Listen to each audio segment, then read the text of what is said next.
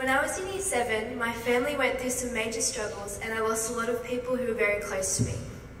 My family didn't go to church and I wasn't sure if God existed, but I did know that if he did, I wanted nothing to do with him. I was angry and hurting. Then in Year 8, I decided to go on a weekend getaway with some school friends. It was a camp that the school Crusaders group was running.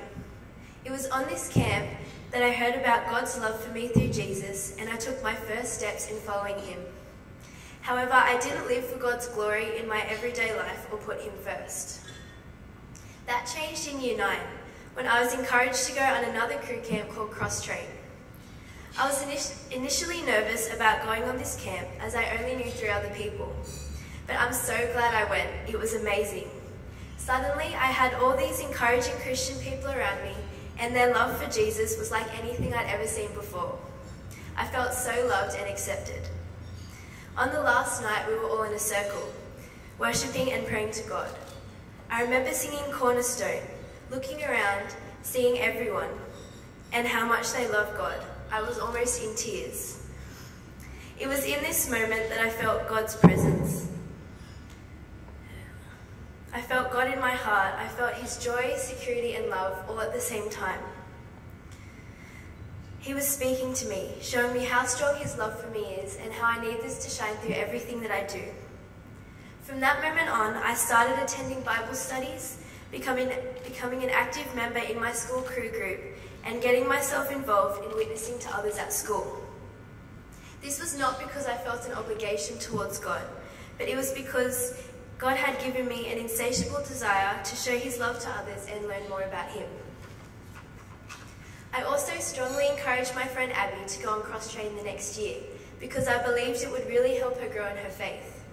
It was awesome that she took my recommendation because after she returned, I noticed a positive change in her attitude towards God. This was so encouraging to see and truly showed how powerful God works through crew camps to bring kids to Christ. I'm so grateful for the love and acceptance God brings to my life that I'm keen to share it with others. So this year, Crusaders trained me up to be a junior leader on a Super Crew day camp at my school. It was great to be mentored by all the Christians from Crew and an awesome privilege to glorify God by telling the next generation about the hope of Jesus. It was amazing seeing so many kids learn about God, and I was totally overjoyed when 2 of the girls in my discussion group, Claire and Georgia, gave their hearts to Jesus and decided to follow him. Thanks to the training and experience I received on that Super Crew camp, I've now begun leading a junior group at my school, which means I teach and disciple a group of Year 3 and 4 kids.